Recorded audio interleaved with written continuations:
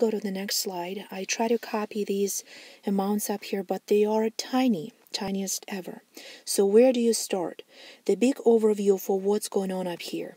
Well, first of all, I try to gray out these two columns, and they're actually not our books. It says right here, pension trust books. All on this side, all the numbers up here are our books. So we do use the numbers from the pension trust, but it's not like you can walk over there and say, let me make a journal entry for you. No, in fact, they will mail you the numbers and you will check what you have on your books. So the first one, we have projected benefit obligation given to us, and we go ahead and fill it in right here on the credit side. Why? Because it's a liability. It's a liability. Next one, your plan assets at fair value are 410 right here on the debit side. Why? It's a debit. So that was received from the pension trust. They also try to throw you off. I believe somewhere they gave you accumulated benefit obligation. Maybe it's not even here. I can't see very well. Oh, it's right here. Accumulated benefit obligation. We never use these numbers. We do disclose them in the notes, but we never use them in the calculations. A lot of students get confused. It's not large enough because accumulated benefit obligation is only on the current salaries, and we got to have vested and non-vested employees at future salaries once they retire. Again, it's not large enough for FASB. We gotta go with a more inclusive liability in this case. So for our example, you can plug in whether we have a pension asset or liability on our books. I know it is a liability. Why? Because PBO is larger than your plan assets. Okay, you have to be careful. Here's a little trick. Sometimes in the problems, they will give you a pension asset or liability, and they will have to tell you which one it is. And they will ask, for example, what's your projected benefit obligation?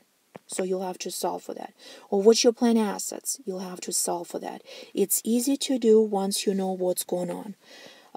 Okay, let's look at the next example. In our case, we also are given $160,000 as your prior service cost in other comprehensive income, this balance. Okay, we filled in all the balances for the beginning of the year. Let's take a look at the top. What are my columns? My columns are all the accounts that I have. So pension expense is your normal expense. Think income statement. Cash, I'm not too worried about it. Your comprehensive income right here. You have a statement of comprehensive income, which is not the same as income statement. So these are permanent accounts. We don't close them at year end. We don't just zero them out. They get forwarded through the equity. So you have two prior service cost and your gains and losses. Okay, so really pension plans have two large components for the comprehensive income. Nice to remember for the CPA exam. What else we have? Pension asset and liability. This one again is a permanent account, and it works as your normal liability or asset, credit or debit. For the comprehensive income, I almost forgot up here. If you have a debit balance, it's a loss. If you have a credit balance, it's a gain, kind of like revenues. So remember that for the future. So right here, what do we have? We have a loss because it's a debit balance. So down, going through this column up here, we have changes that occur, and we will be seeing what kind of effect will they have on our accounts. These light rows work as journal entries. We don't journalize them one by one.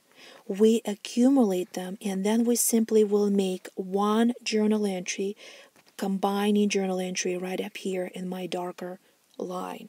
So let's take a look at the first one.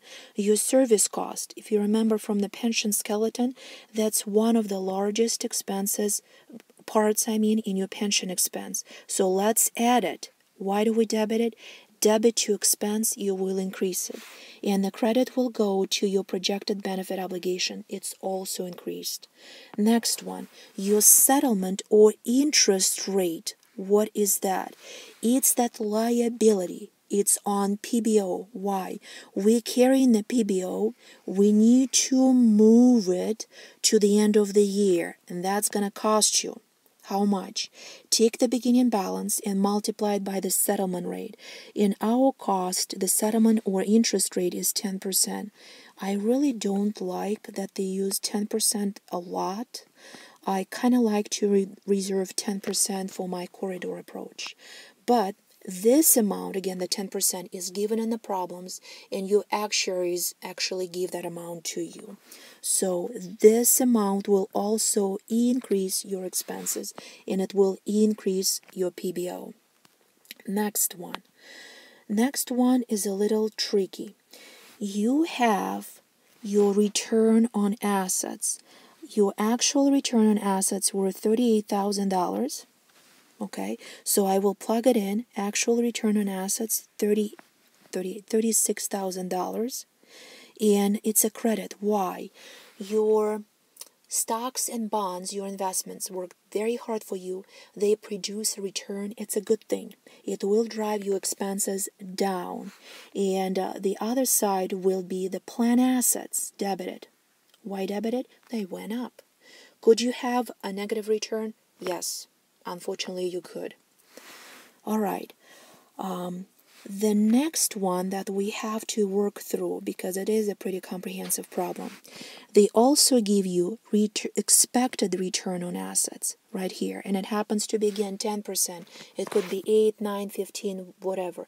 The company will estimate what they predict the expected return on plan assets will be. Why?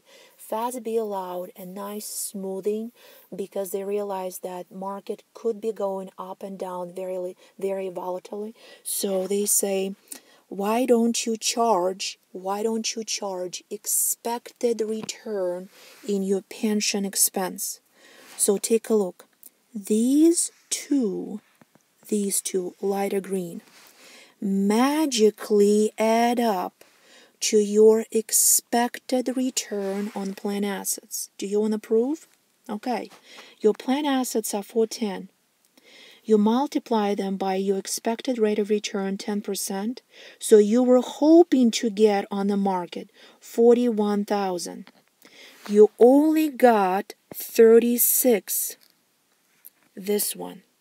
Okay? Are you better off or worse off?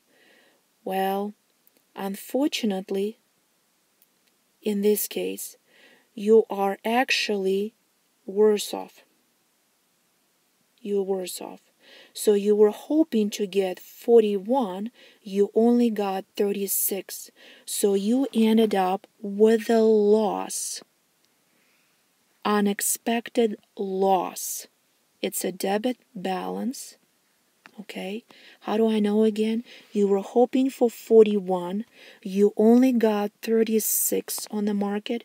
So it's an unexpected, you didn't fulfill your expectation, loss, which is a debit then, for $5,000. If this is a debit, you're going to go up here and put a credit to pension expense. And it will be unexpected loss on your plan assets. Okay, got that one straight. Next one will be your amortization of prior service cost. So what are we trying to do? We have this gigantic balance that we booked a long time ago, and we gradually amortize them or allocate it on future service cost, future service years. Well, this is the current year, and that amount is given usually to you. It happens to be $70,000 in our case. How do I know that this is credited?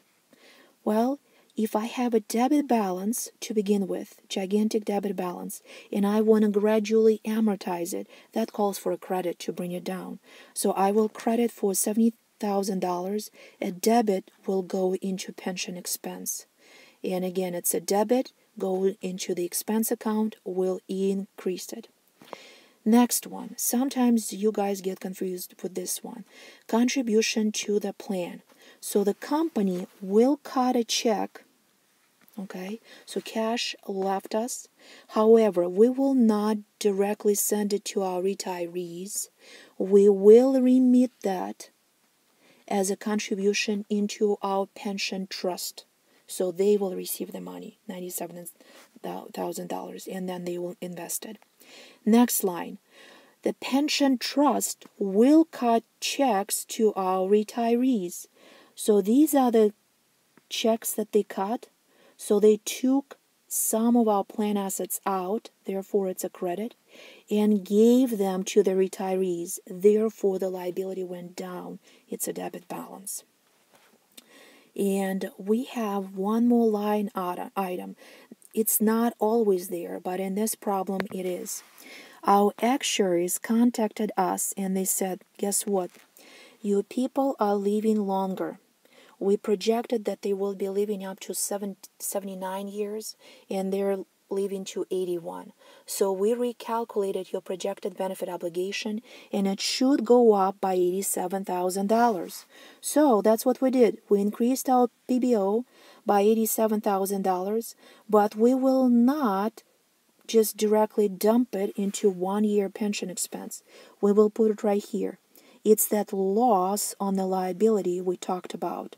It's a loss, it's a debit in the liability. So we filled in all the lines going down.